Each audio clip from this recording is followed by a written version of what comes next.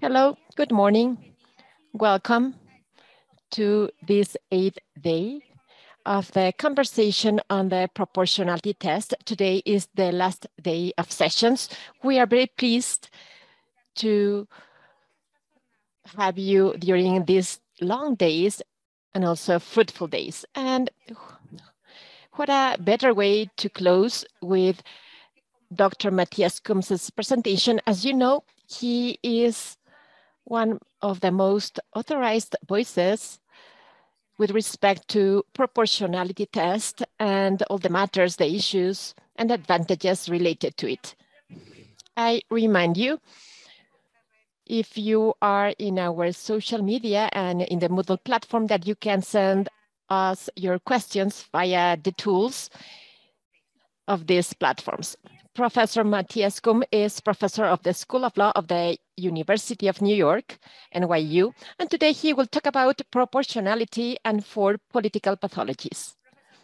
Professor Kumm, thank you very much for being with us today, and you have the floor. Thank you very much. Thank you very much for inviting me. The topic of my talk is proportionality and 4 political pathologies. And I want to do 2 things. First, I want to provide some general characteristics of the proportionality test, which are supposed to illustrate its distinctive general moral point. And then secondly, I will go into the discussion of 4 political pathologies and how the proportionality test is an instrument to address them. So first to the general characterization. Now, everyone here is likely to be familiar with the various prongs of the proportionality test, its formal structure.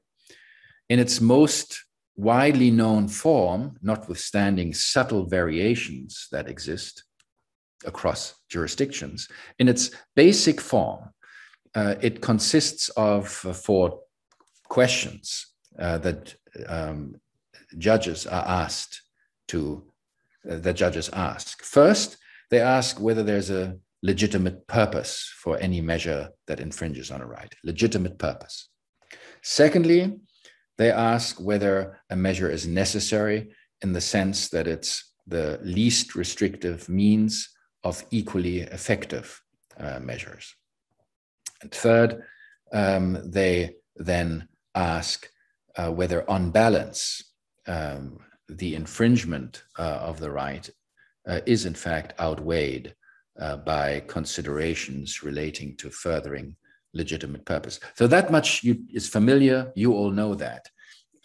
What I wanted to do is now ask, what is the distinctive feature of such a test? Now, to begin with, it should be acknowledged that this is not a technical, narrow, legalistic test in any sense. When we ask these questions, when judges ask these questions, what they are in fact trying to find out is whether or not there is a good rational justification for what public authorities are in fact doing. So each of these prongs of the test asks a question, and each of these questions is a necessary question you need to have an answer to in order for the measure to be rationally justified.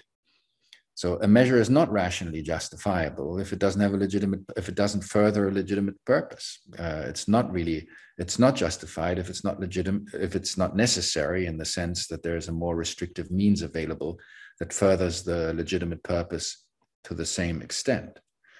It is not a rational measure if on balance it's disproportionate.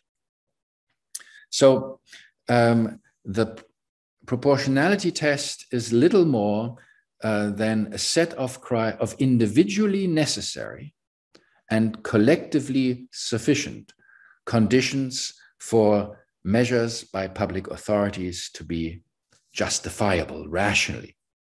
So it's a rationality test.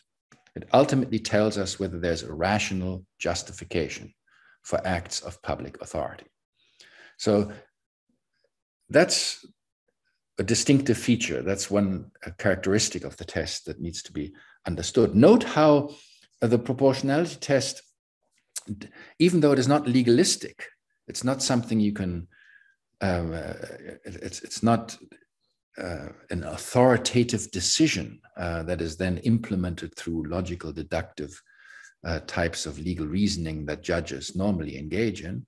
But at the same time, it is also not something that requires judges to necessarily engage in sophisticated philosophical reasoning. So think about Ronald Dworkin, the American legal philosopher who claimed that when judges adjudicate rights, they have to imagine themselves as a quasi-Herculean figure, a demigod-like figure, having to engage in complicated theoretical and philosophical issues. And even though there is something, I think, that Dworkin captures about the task of adjudication, he misses how, at least within, when rights analysis is conducted within a proportionality framework, how much of what judges do is quite basic and pedestrian. They ask, what justification does the government have? Does the government have? And does the justification that the government provide meet the relevant prongs of the proportionality test? So in that sense, judges are not really engaged in an interpretation of the law.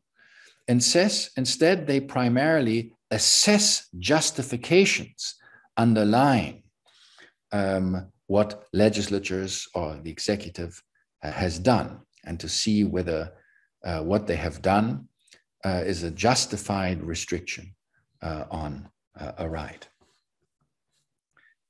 Okay, so those are some general characteristics about how I think we should think about proportionality. Now, what is the point exactly, and what is the problem that such a test seeks to address? So what kind of violations of human rights is it effective in addressing? Now, we might, of course, simply say anything that doesn't meet the proportionality requirement, anything that doesn't meet the proportionality requirement is a violation of human rights, and therefore all this test does is to secure human rights. And on a very general abstraction, level of abstraction, that's true. But there's something more specific, I think, we can learn about how proportionality functions when we think about the type of political pathologies that we are likely to encounter on occasion in the democratic process. So my claim is not that the democratic process always exhibits these pathologies. Of course it doesn't.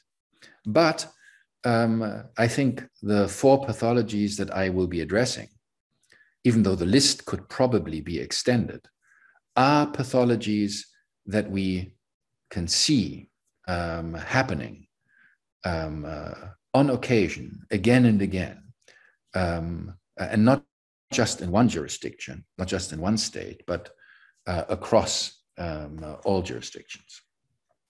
So let me begin and point to the first pathology. And this is a pathology that comes up most often, not necessarily only, but most often in the context of issues that can be described as cultural issues. So think about questions relating, for example, to gay marriage, just as an example. The problem with the idea of gay marriage originally was that it didn't seem to be compatible with well-established traditions, with well-established understandings, conventions about what marriage has been traditionally understood to be. And as is very often the case, these traditions and conventions are supported by ongoing preferences that a significant part of the population may have in that regard. But here's the core point of rights. The fact that there is a preference, even of the majority of a certain kind, the fact that there is a tradition or a convention to do something one way rather than another, is in and of itself not a reason justifying an infringement of rights. So the first prong of the proportionality test, which requires public authorities to give a legitimate purpose, to articulate a legitimate policy goal, is a very important part of the proportionality test because of what it rules out. And one of the things it rules out is arguments, if you want to call them that, that merely invoke traditions, conventions, preferences. The fact that we've done something in a certain way for a long time, that in our community, this is what it means to do something, or that in this community, the majority has preferences of a certain kind, is in and of itself insufficient to justify an infringement of a right. Any infringement of the right has to be justified with reference to furthering a legitimate purpose. And it is not a legitimate purpose to simply invoke facts about what is accepted, what has been done, etc., etc. So even though it is rarely the case that a measure fails conclusively because there is no legitimate purpose that government can invoke, it is important to note that these types of reasons, tradition, convention, preference, are excluded as reasons that of themselves are legitimate purposes and that of themselves have any significant weight. And the first prong of the proportionality test, which requires public authorities to mention some kind of legitimate purpose, for example, relating to public health, public security, what have you, helps to focus the whole discussion on legitimate purposes and away from social facts about conventions, traditions, preferences. So that's an important point, with an important issue addressed by the first prong of the proportionality test. But the first prong of the proportionality test is also a central instrument to address a second pathology. And the second pathology concerns the limits of the kinds of purposes that count as legitimate purposes in liberal constitutional democracies. More specifically, in liberal constitutional democracies, it is not a legitimate purpose to enact what you might call morality legislation. That means to enact as binding on everyone norms that concern issues, how somebody should ultimately live their lives and what kind of good it should direct it towards. Also questions of religion and the right faith.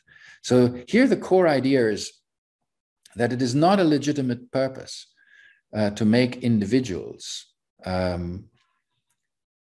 virtuous human beings in an existential kind of way. How they seek to become happy or good human beings is to be left to individuals for themselves to decide. This is a core issue relating to, often framed as privacy issue, and sometimes just framed as an aspect of a general right to liberty. But the point is, with regard to the proportionality test, in the first prong, when we ask what is a legitimate purpose, what is excluded here is an invocation of any kind of a perfectionist idea of how human beings should live their lives and what makes their lives meaningful, etc. So arguments, for example, if we take up the example of gay marriage again, it's not just that arguments about this is not how we've done this is not how we understand it, this is not what we prefer, so tradition, convention, preference are off the table. They don't count. And what also doesn't count is an argument along the lines that says, living in a community as a gay person is inherently morally wrong, or it is something that our religion, which tells us how to live our life, prohibits or describes as, in some sense, a deviancy from God's path.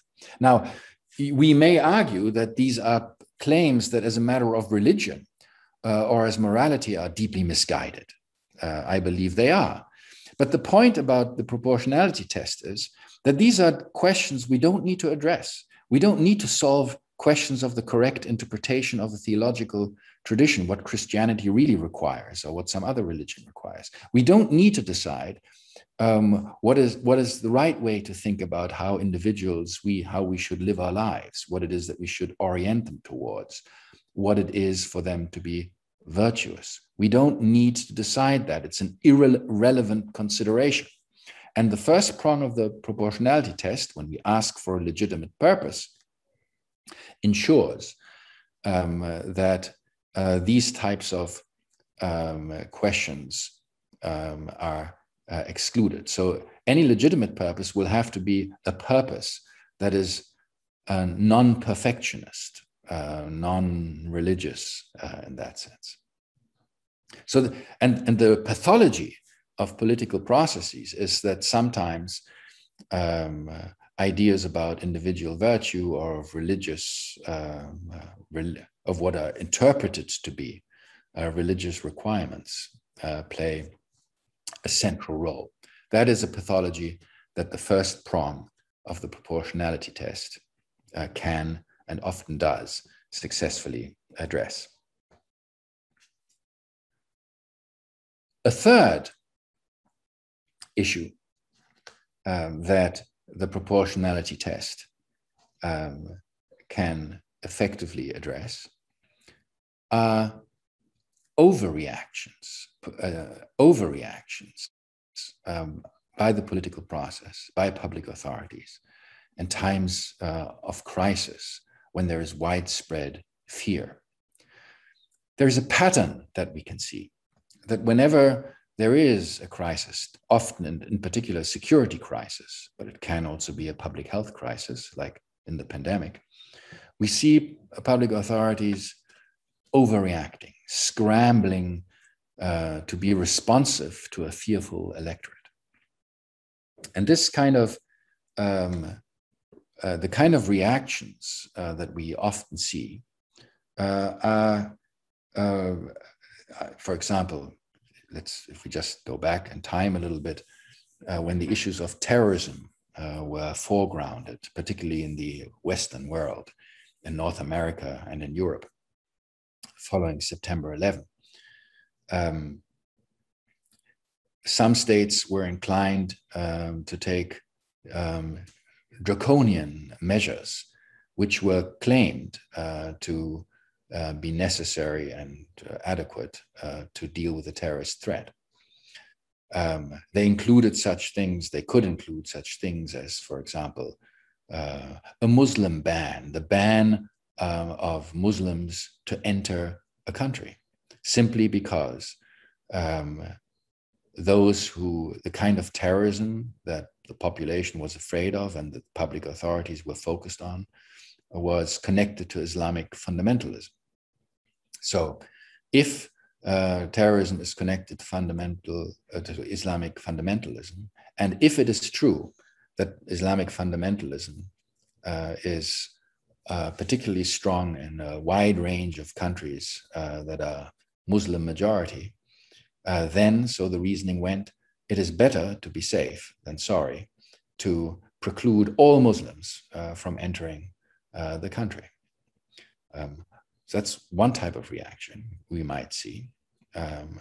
Or we might see a reaction, the draconian laws can relate to privacy invasions.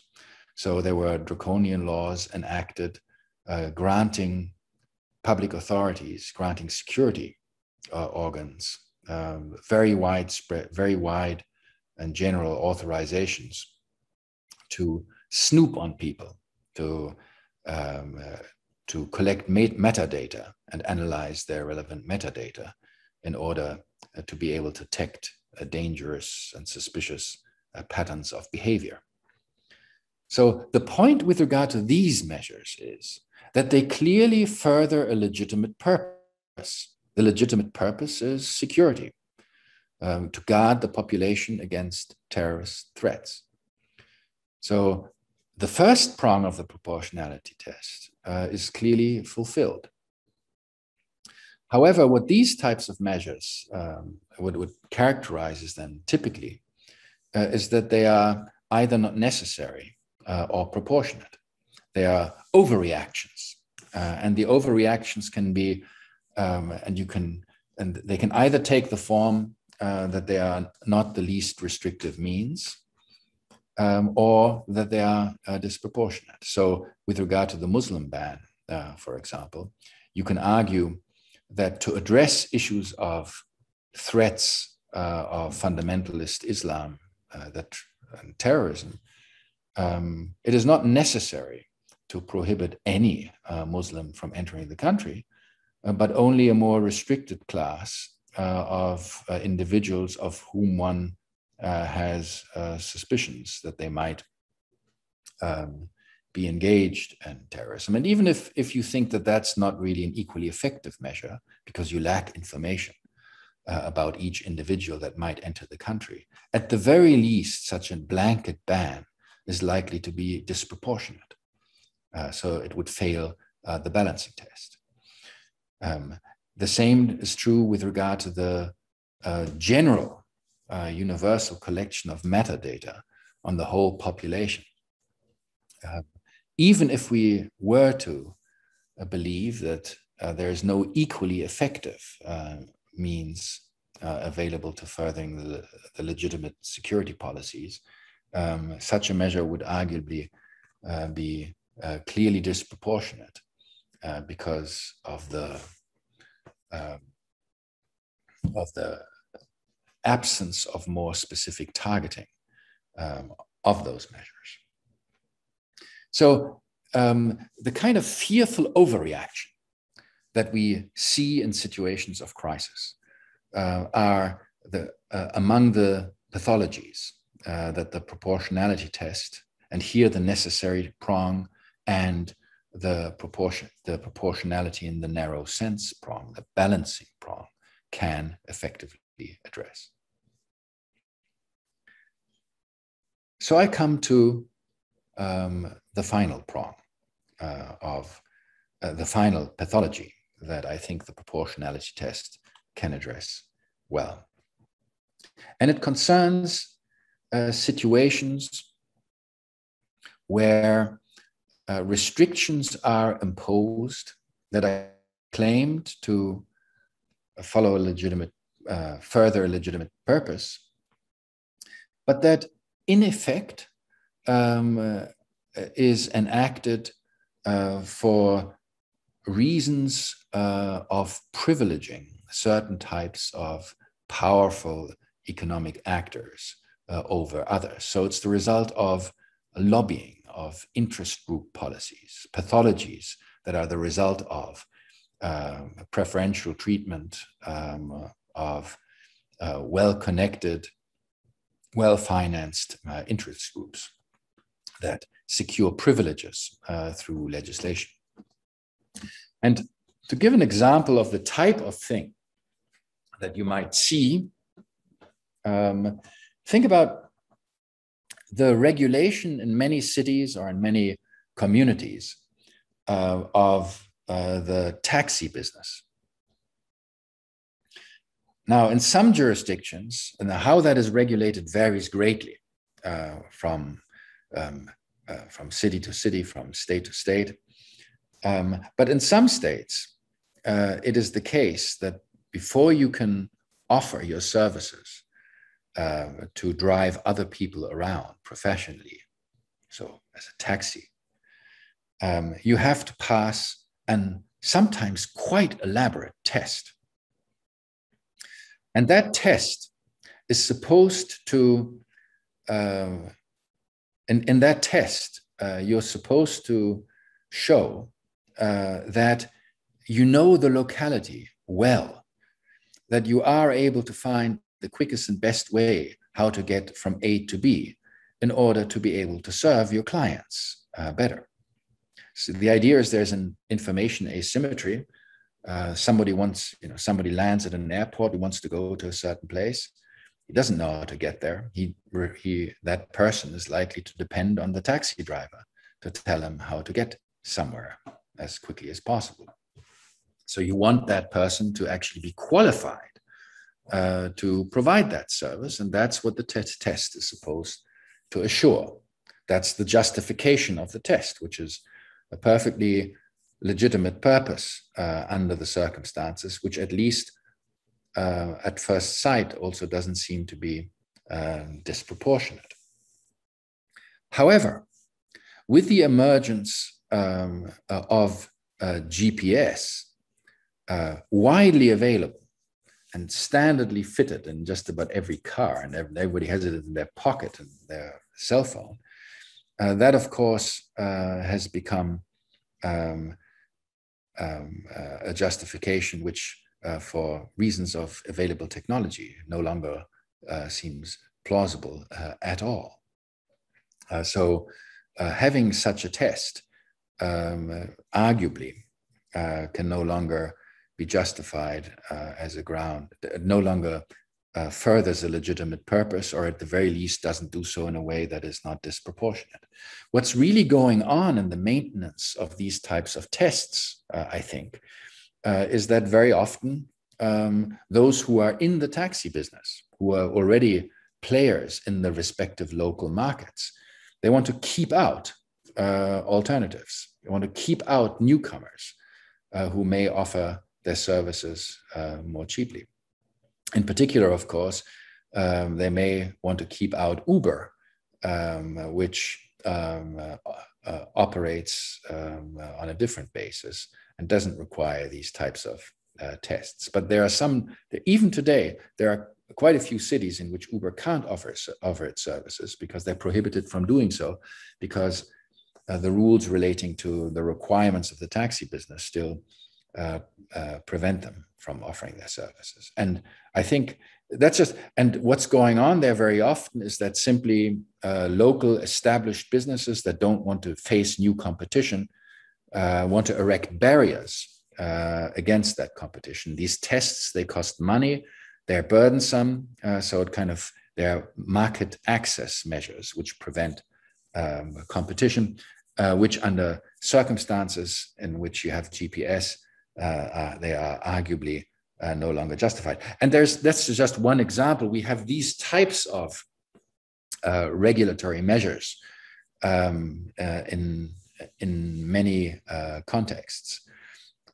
So measures which restrict businesses, which restrict professional practices by requiring formal, having gone through formal tests and have proven certain professional proficiency, which actually are not reasonably connected to serious concerns.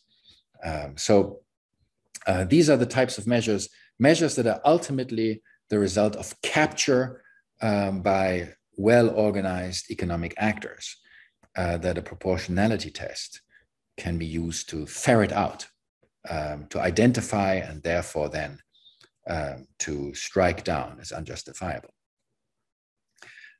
Now note that, of course, when judges apply the proportionality test, they do not need to identify any of the particular kind of pathologies that I've just identified. They do not need to say, and they generally don't say, here the government is just responsive to fear and is therefore overreacting. Or they don't need to say, this regulation can only be understood as the result of capture by economic groups. Nor do they have to say, the government is just doing this to uphold traditions, conventions, and the fact that a majority wants this. So that would be highly, that would be regarded as an aggressive act against the relevant politicians, and judges would presumably not want to say such a thing in their judgments. And of course, the proportionality test doesn't require them to say anything like that, because all they are doing, all judges are doing, is they're assessing justifications following the various prongs of the proportionality test. And all they are saying in the end, if they strike down a measure on the grounds that it violates the proportionality test, they are saying that the measure was not justifiable, without having to say what exactly went wrong in the background. So this is something that judges can bracket. But if we want to understand how proportionality is connected to actual pathologies of the political process, it is useful, I think, to come up with a typology of pathologies along the lines that I have tried to. Now, I don't want to say that this list is a conclusive list. It is obviously not. There are going to be many cases where proportionality analysis works its way and will lead to a measure to be declared unconstitutional that have nothing to do with any of these four pathologies, but may have something to do with other things. So this is not a conclusive list, but I do think this typology provides at least a first entry into thinking about the kind of things that can go wrong in ordinary democratic processes, and to get an overall more sophisticated picture of how proportionality functions and what its political functions are in actual practice. Thank you very much. That was all for my presentation today.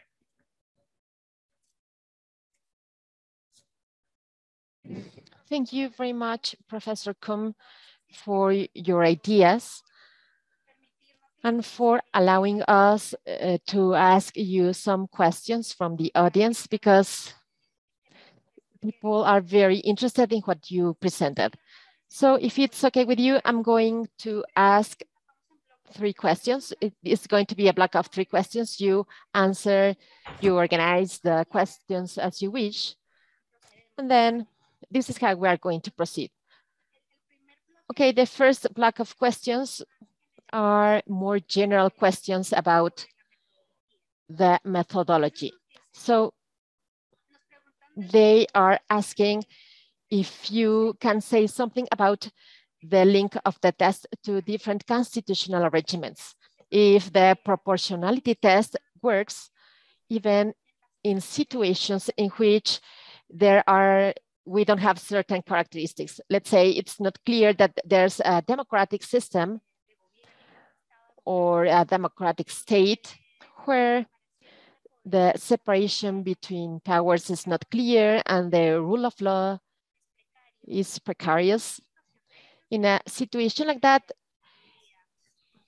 can the proportionality test work? So what happens in situations where pathologies, as you call them, are not the exception, but rather the rule? And in this sense, can you say something about the institutional transplant, methodologies that are born under certain circumstances and are transferred to different institutional arrangements. The second question for you with respect to this is, what do you think is the relationship between the use of the test and the result of the test? If a judge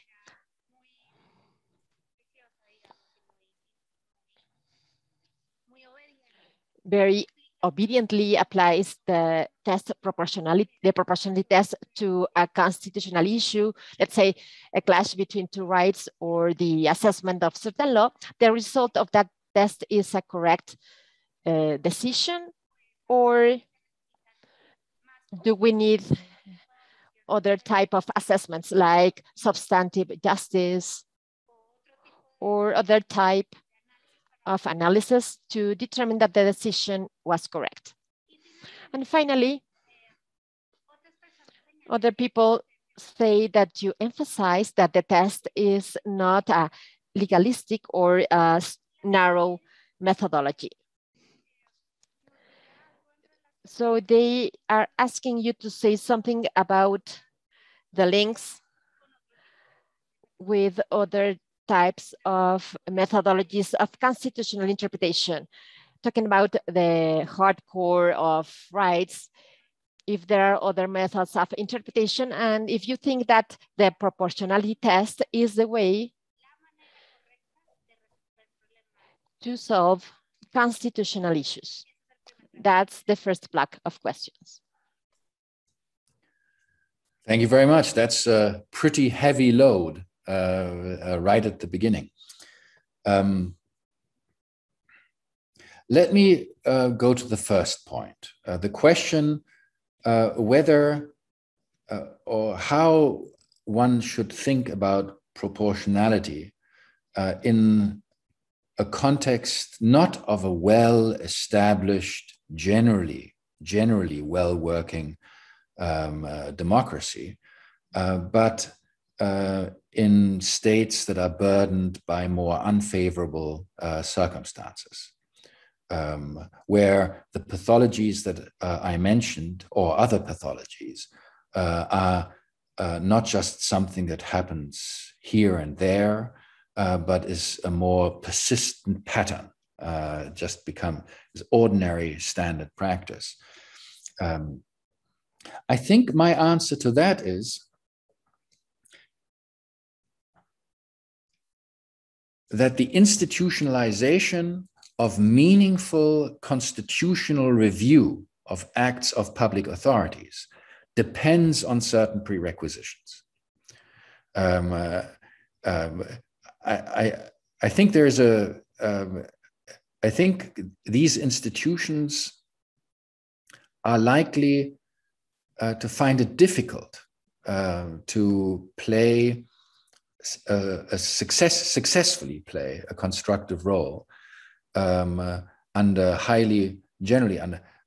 it may be difficult for them to institutionally operate successfully under circumstances, for example, where whatever they say will be disregarded, or where if they say something that goes up against the interests of the powerful, the institution will be challenged.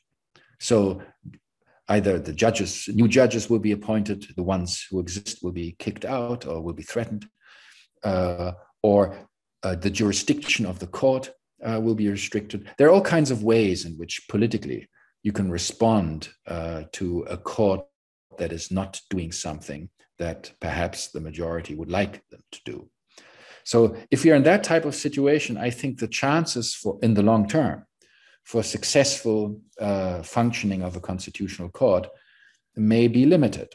But whatever the answer there may be, these are complicated questions about the preconditions for the successful institutionalization of judicial review. But whatever the answer there may be, I do not think there is a special problem relating to the particular methodology of proportionality.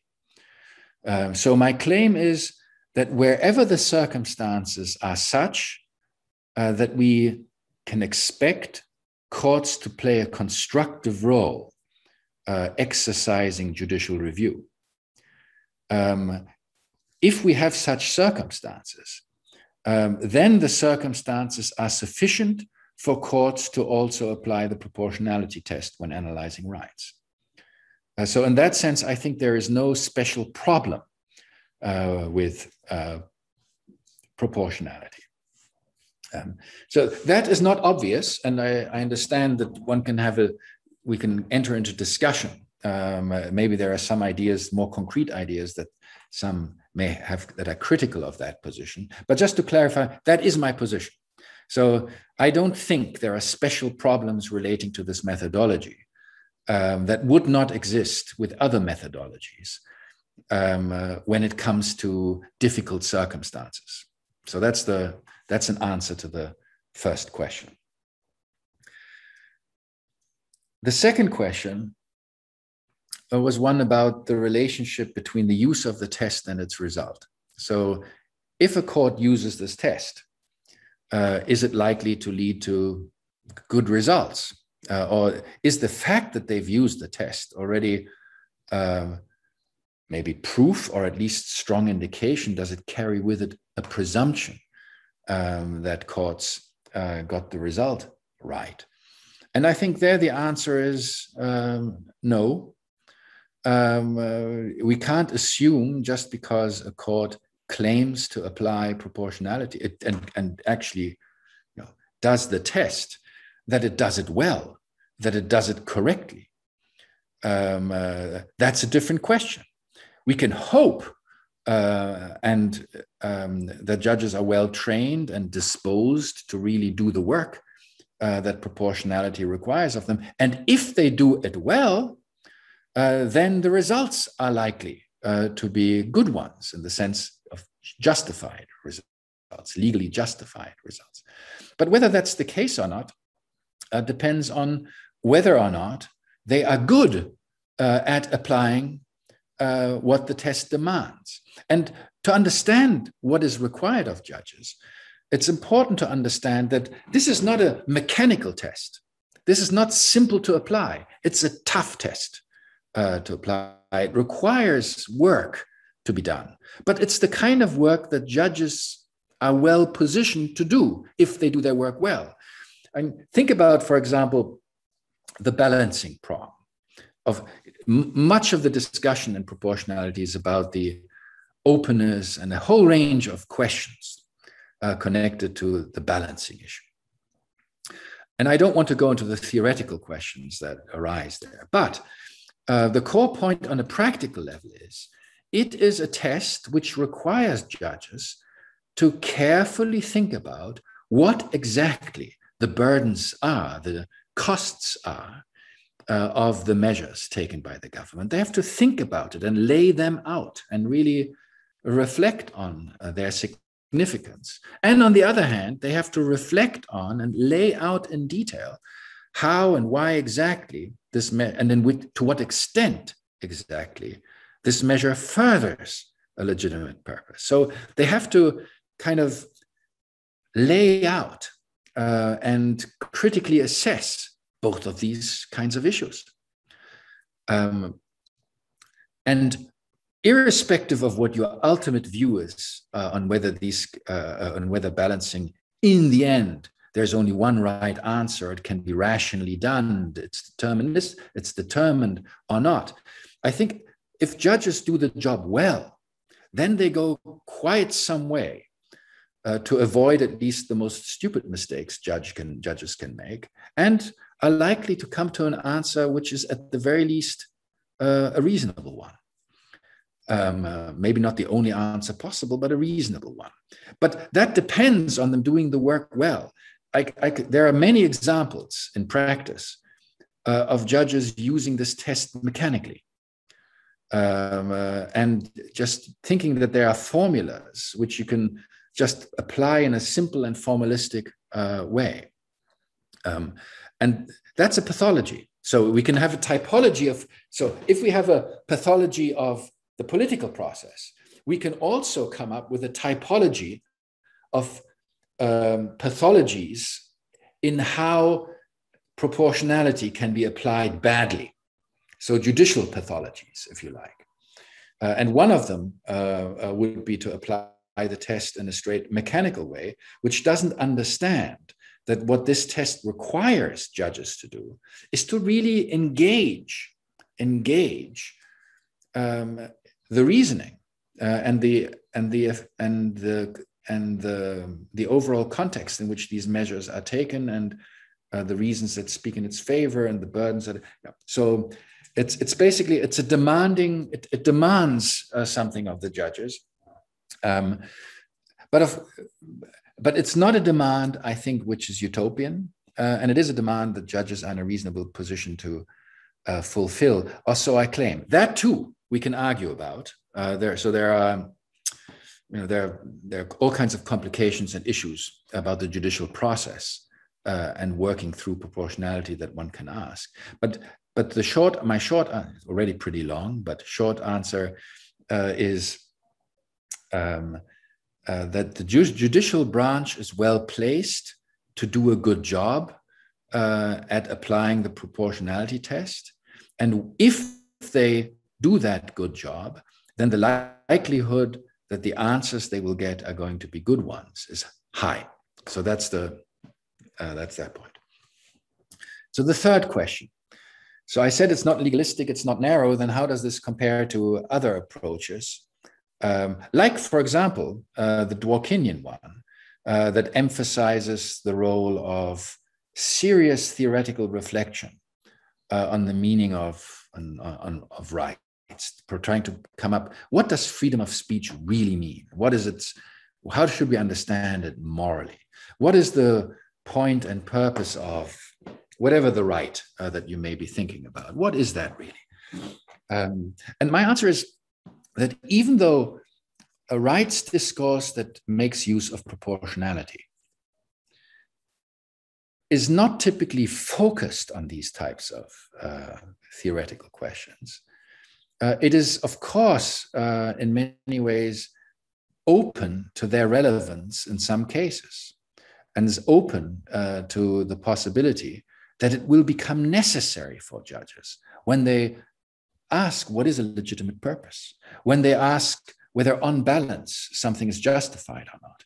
They have to engage the types of questions sometimes in hard cases that Ronald Dworkin would describe as philosophical questions. So even though in the beginning I confidently said judges don't have to be Herculean philosophers, and I think that's true. Generally, they don't. But there will be issues. It will happen. Questions come up where it is inevitable that they will have to ask themselves these questions. But they have to ask these. They can ask, and they will ask these questions as they think through the various, as they work themselves through the proportionality test. So, in that sense, I think there is no either. There doesn't have to be an either. So with regard to with other words, you'd have to, if you ask me, how does proportionality relate to other methodologies? You have to be more specific and ask, well, which other methodologies do you have in mind? I now just explained the relationship between proportionality and, say, Dworkinian interpretativism. I know there are other techniques, the idea of the core of rights as an alternative, or more generally, a more rule-based focus on rights jurisprudence, the strict scrutiny approach, say, of the American context. So in the US context, balancing is generally, even though it exists at the margins, it's generally, courts try to avoid it. So we could say, so here I would simply ask if there are questions to try to ask them more concretely and specifically. But my general tendency to answer these questions is that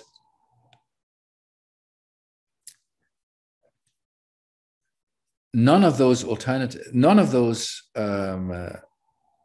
alternative methodologies are in fact better alternatives, but there may be a way in which aspects of these alternative methodologies should be thought of as being integrated into working out the proportionality framework. So I don't think there is a better alternative general methodology to proportionality, but it may well be that proportionality, when it's worked through, will have to be understood in a way that integrates elements of other methodologies.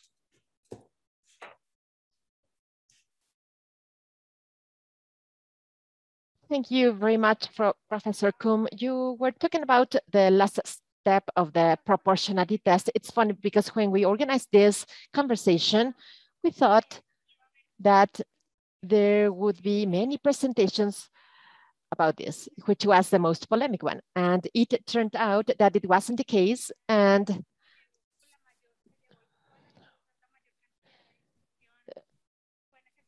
the majority of the discussion was about necessity. Several professors said we need to emphasize more on necessity and its complexity and some of the issues that can be addressed with that, like apply a mini proportionality test in the known sense. Well, that's a different issue. Well, I propose to have one round more of questions, and then we can wrap up. I don't know if you agree with this. Good, yes. Very well. There's a group of people who say that there have been at least 2 presentations in this conversation that talk about the positivist formula of the proportionality test. And in general terms, this is a much more complex presentation, but what they say is that it's not necessary to incorporate moral issues or philosophical assessments when we have to address this problem of clashes between fundamental rights. So they ask, what's your position about this? Do you know these proposals of positivist readings of the proportionality test? Now, continuing with this line of thought, one of the persons who proposes this positivist formula, they say that the end is not part of the test, because if the end is in the Constitution, making the analysis of the first step is redundant. That can be removed, and we would only have 3 stages. This is for you. Well, they want you to give your opinion about these proposals. Specifically about the pathologies, they ask the following. If a constitution explicitly envisages unacceptable moral ends, but they are constitutional, how can a judge face this type of challenges? For example, if the Constitution says that marriage is simply or must be mandatory between a man and a woman, and the end is the preservation of the family or any other thing, how can they face these challenges when the Constitution says this is the norm? This morally incorrect norm is the norm. Other ask about your position with respect to perfectionism, because you said that there can't be perfectionist or religious or virtuous ends in constitutions, but seemingly constitutions are full of this type of provisions. If we see, for example, the right to education, the right to health, in many aspects, the right to family, it seems that there are perfectionist ends that guide not only the constitutional design, but the implementation of laws and public policies. What does the state want with this type of provisions? So if there are liberal, acceptable perfectionist ends, or if they are perfectionist, those ends shouldn't be in the Constitution. Mm-hmm. Now, with respect to the second pathology, you mentioned rights of freedom with this type of bans, etc. These people want to know how this would work with respect to social rights, because it seems that the principle of progressiveness gives a lot of leeway to always have a less costly alternative than the social right. And in cases such as COVID, in the emergency due to COVID, how can we think about these restrictions and these disproportionate reactions of the authorities when they restrict social rights because they are costly, for example? Mm-hmm. And regarding the third pathology, a constant question that is coming up is, why is it unjustifiable to privilege the interests of certain power group if some constitutions seem to be designed not only with that end, but it is possible to make an interpretation according to the Constitution that systematically favors certain economic interests. So with this group of questions, I invite you to answer us.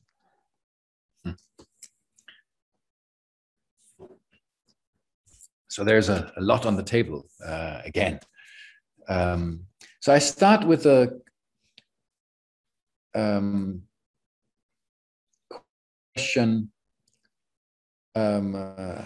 relating to the positive nature of the proportionality test, which the claim is somehow might not require the engagement with issues of policy, moral considerations, etc.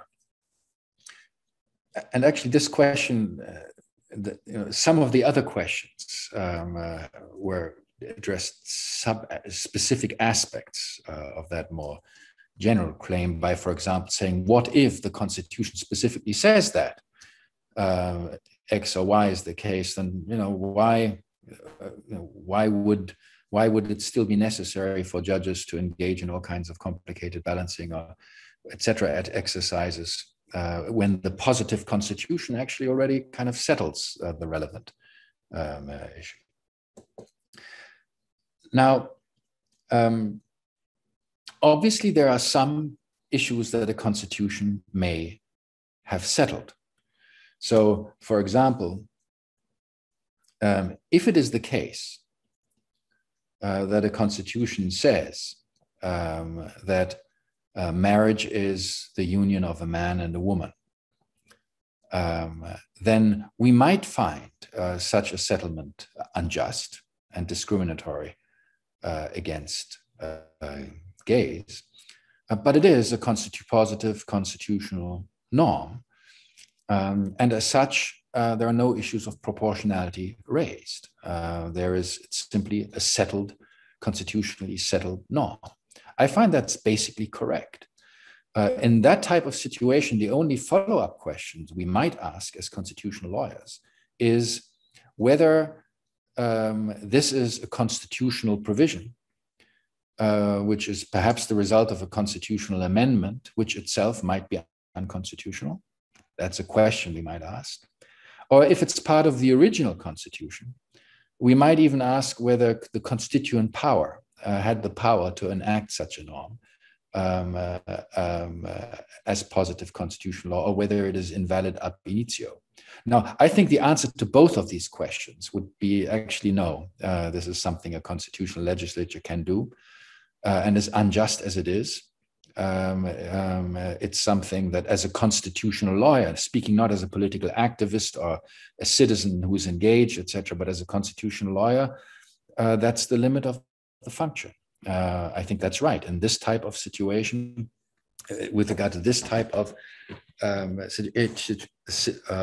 norm, it may well be that the answer is there's nothing that, as a matter of positive law, that proportionality analysis, if you applied it to that norm, would show it to be disproportionate, presumably. But you don't get to apply a proportionality test if the issue itself is not stated as an abstract right, saying, for example, if there's a norm that says, imagine actually, no, I'll just finish this. So if we just have a norm that says the marriage is the union between a man and a woman, then the issue, I think, in the end, is legally settled until that is amended. So the political struggle has to go towards amending the Constitution. Unless you want to claim that this was an unamendable constitutional amendment, or this was not part of the original power of those who gave the Constitution to enact such a norm. And that, I think, in this example, would be an audacious claim.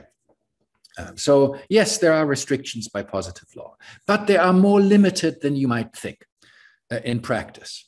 And so let me clear some misunderstandings that might exist. So first, imagine it doesn't say anything about the marriage being the union of a man and a woman. Say the provision just said the state protects the family and furthers a society in which family unions, the family flourishes. And then say a legislature that has established that marriage is a union between a man and a woman, says that they were furthering the policies of ensuring that family life can flourish. So they were fulfilling a constitutional purpose. Then, of course, the question is, well, is that actually true, though? Is the legislature doing that? Because where does it say in the Constitution that family life, of the protection of the family, means the protection of a family defined as the union is based on a marriage, and which is the union of a man and a woman? That becomes an interpretative question. And I know in many contexts where this has come up, I know the tendency is then to say, yes, but we know what the original understanding of those who enacted this norm at the time it was enacted was. And very often, if this is a somewhat older constitution that goes back to the 50s, 60s, 70s, 80s, then of course, during that time, everybody understood it to be family to be based on marriage between a man and a woman. That was the dominant understanding. And basically no one, very few people, even those who campaigned as gay rights campaigners, and if you campaigned for gay rights in the 60s and 70s and even 80s, you would not campaign for gay marriage. You would campaign for against criminal provisions which prohibit you from living out your sexuality. You would and other forms of discrimination in society, but not with regard to marriage. That's an issue that only came up much later. So from a historical perspective, so if you interpret these types of norms historically, which is one of the legitimate canons of interpretation, then it seems to be clear that even a constitution that is articulated neutrally actually means furthering a traditional idea of family. But that argument, this is the core. I think that argument is too quick. I think that's not a good argument, because if we connect the idea of human rights generally, and the idea of if we connect the idea of constitutionalism to the protection of human rights, And if we connect the idea of human rights as requiring some kind of proportionality analysis, then there is a strong argument to be made that if you want to interpret the Constitution in light of its purpose systematically, there's a strong counter-argument against the historical argument. And even though the historical argument may be clear and straightforward, it may also be clear that when you think through the independent rights argument, that a reading of this Constitution that would be incompatible with gay marriage is one which, because it would on its own be rights violative, is not to be chosen if it is at all possible to avoid that interpretation. So there would be an argument to be made, ultimately grounded in proportionality and analysis of rights, this time as an interpretative argument of a particular clause, that it should not be interpreted in the historicist way, but should be interpreted in light of the foundational underlying principles of freedom and equality, which are now this I'm assuming that these ideas are embodied in some basic form in the Constitution. If they are not, then we are dealing with some other document, which may be God knows what, but not identifiable really as being part of the constitutionalist universe.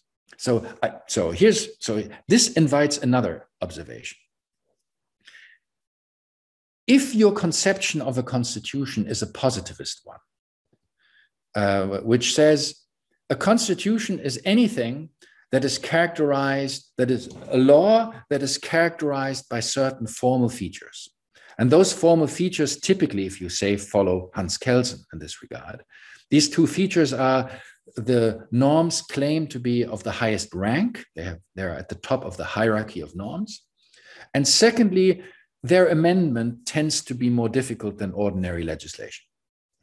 It requires either the constituent power or some kind of a qualified majority, or some kind of qualified majority plus referendum, something like that, more than an ordinary legislative process. These are the two formal characteristics, some people might say, of the formal constitution.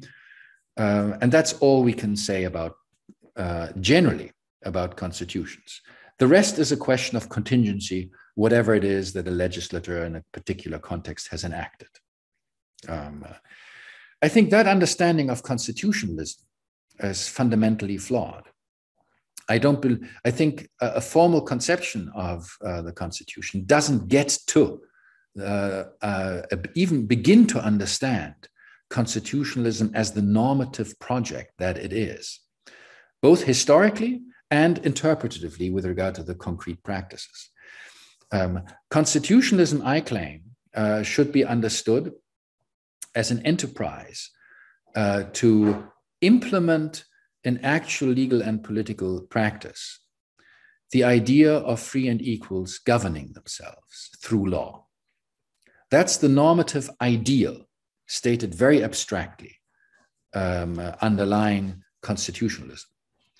And anything that cannot reasonably be interpreted to concretize, make real that idea, we have good reasons to be skeptical about and not to call constitutionalism at all. So I don't believe, for example, that it makes any sense to say that, for example, Saudi Arabia or Iran has a constitution in the relevant sense, even if, in the case of Iran, that's the case, for example, even if they have a constitution, that's something that's called a constitution and which has the formal characteristics of a constitution in that it establishes highest ranking law that is more difficult to amend than ordinary legislation is. So, with other words, if you have a normative conception of constitutionalism and you interpret the existing constitution in its light, then you will see how many of those things that by some may be thought of as positivist constraints and limitations on proportionality turn out to have less weight, maybe, than you may at first presume. That doesn't mean that there isn't something that the Constitution can settle that is unjust and that is incompatible with, and that is not justifiable under the proportionality test. So I think the example of a constitution that spells out that marriage is only for men and a union of man and a woman is one example of such an. So that can happen. So the idea of constitutionalism is perfectly compatible with the idea that injustice may be institutionalized in a limited way. Within a certain, so this is kind of the background understanding, which is, I think, important to highlight. I don't think proportionality can plausibly be understood as merely kind of a tool within a positivist understanding of the world of law. It would be strange because proportionality is itself a test, which once somebody is authorized to apply that test, that person who's, whether a court or an administrator that's called upon to apply that test, is required, even if in some constrained way, is required to assess reasons and make judgments about what all things considered makes sense, is reasonable, is justifiable. So the moment you have some kind of authorization by anyone to apply the proportionality test, that authorization is one that automatically is an authorization that goes beyond the idea of law as authoritative enactments that are then applied in some kind of judicial syllogistic reasoning. So that's, and the whole idea that law necessarily not only has rules in it, but principles in it, is deeply connected to this. Principles which in turn require proportionality analysis is deeply connected with this non-positivistic understanding of constitutionalism.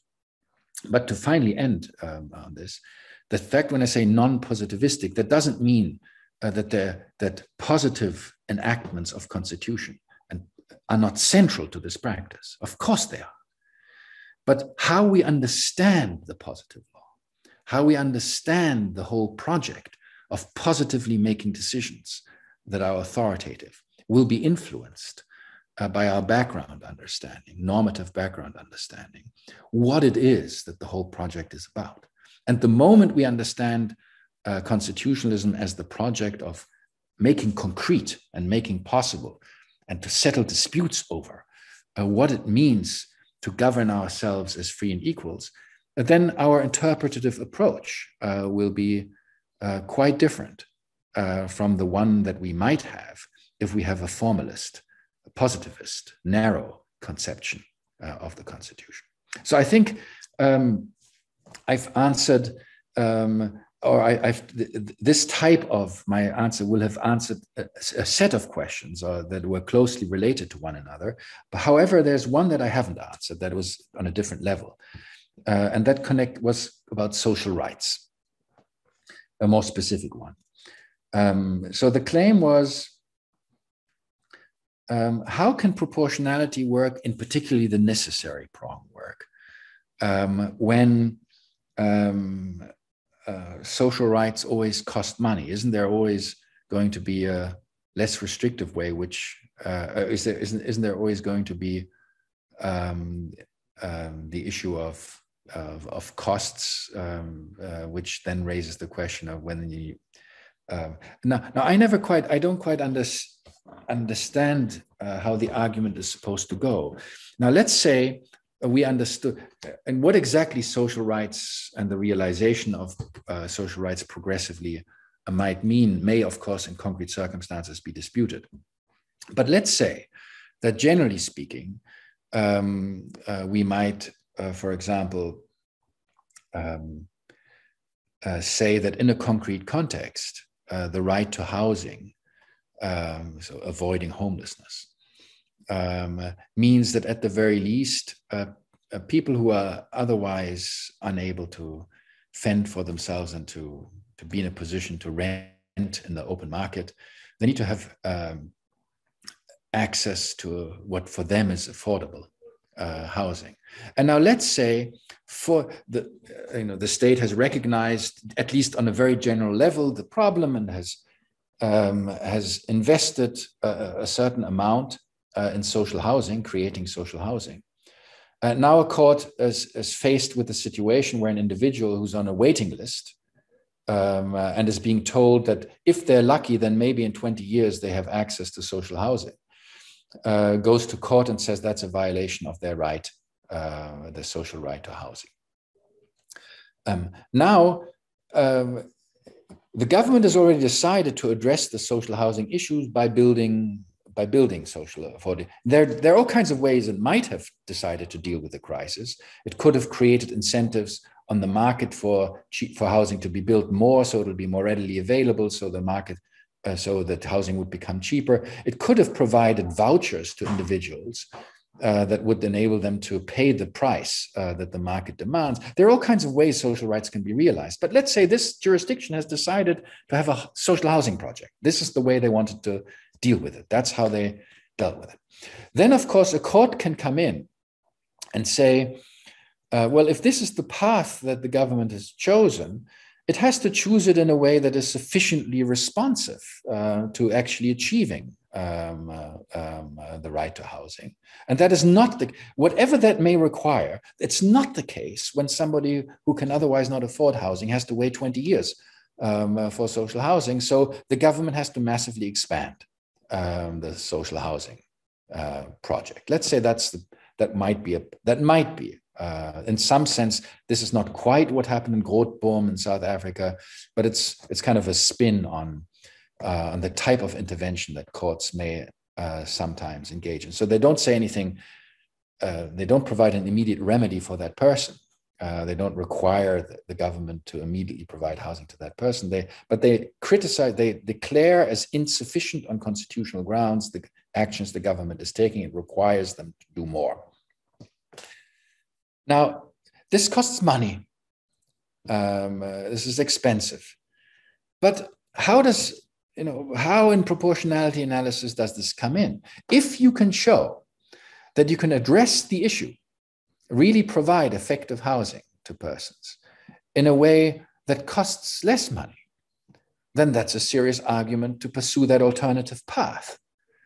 It's just very often the case that won't be possible, or at least it's not going to be obvious that there is an equally effective alternative. Remember, that's the test. It has to be equally effective alternative means. There's always an alternative means to do something cheaper. That's true. But the question is always, is that equally effective? So I don't quite understand how the cost factor, the necessity test here, is a problem in the context of social and economic rights. There are two possibilities, as I said. Either there is an equally effective alternative means that is cheaper, then that's a good reason to pursue that alternative path. Or if there isn't, then the government is required to pursue the more expensive path if the fulfillment of that right requires it under the circumstances. Final issue that wasn't captured by my first elaborate response concerns the perfectionist point.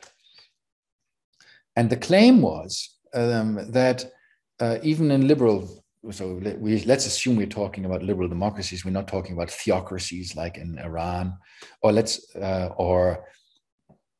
a communist constitution that's such as the Chinese, where virtue ethics plays a central role. So their idea of, for example, they have this quite remarkable system of social evaluation of behavior that gives each citizen an overall score, how virtuous they are as citizens. depending on, it's a very complex algorithm that takes into account all kinds of behaviors. For example, how often you visited your parents, if you're of a certain age, how often you visited your old parents, whether you, for example, as a man, when you go into a shop and you buy you buy Pampers for your baby child. That's a plus. If you go and spend time watching porn on your computer, that's a minus.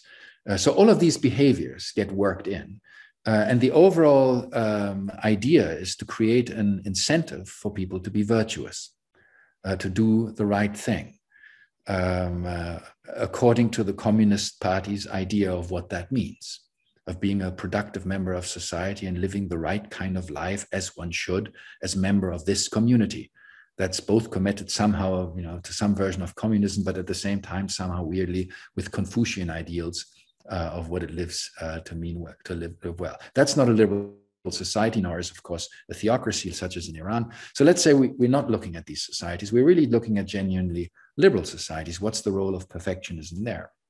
Well, one thing is clear is what it can't be. It can't be an account of how people should live their lives fundamentally with regard to their ultimate orientation, what makes life meaningful, what they live for. That's not something. So any kind of any kind of state measures that depends on its justification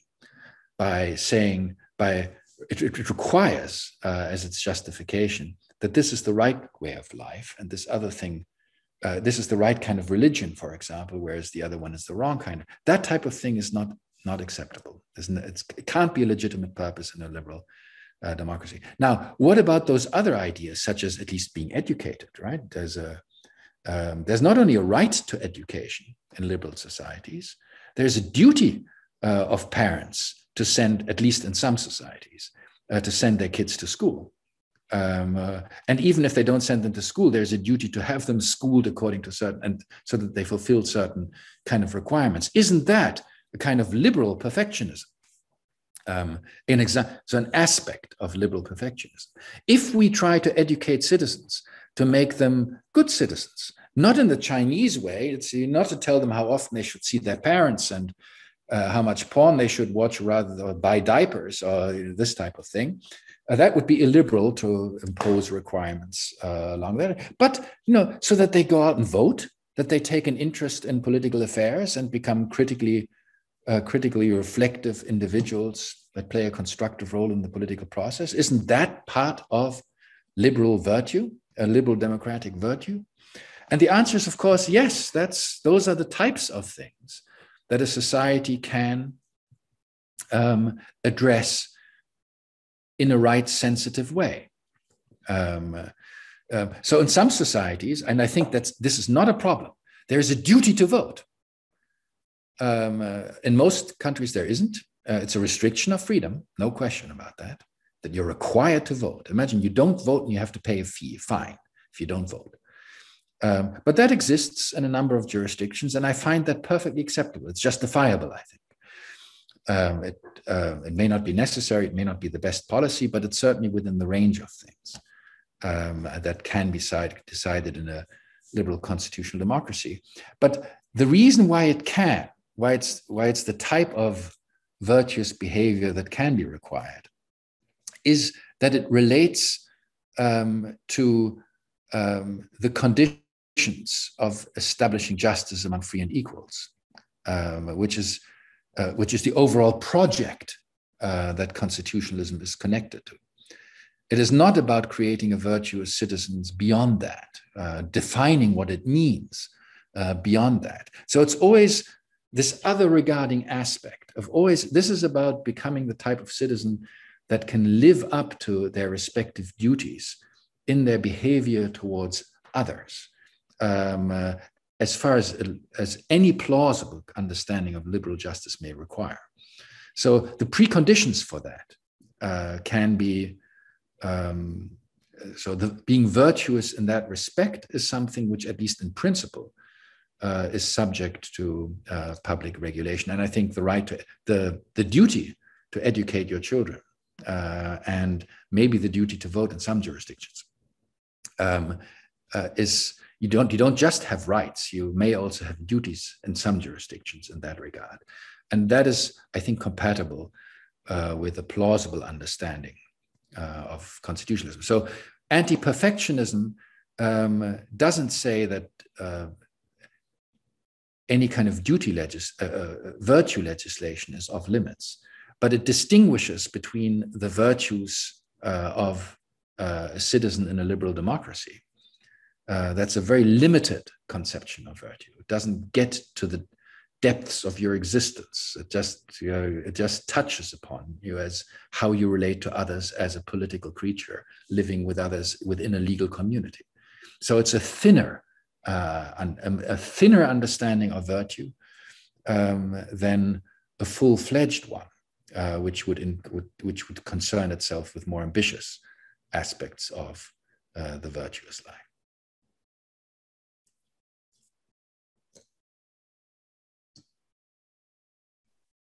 Thank you very much, Professor Kumm. Unfortunately, we have come to the end of your presentation. Thank you very much for sharing your ideas, your time, and for your comprehensive and generous answers. And to all the people who were with us this morning from our social media and the court's platforms, we thank you as well. And we'll see you back at 11 for the last table of this conversation. Professor Kumm, once again, thank you very much. The Supreme Court of Justice and the Center of Constitutional Rights, you should feel at home. Please go back whenever you want. Thank you very much.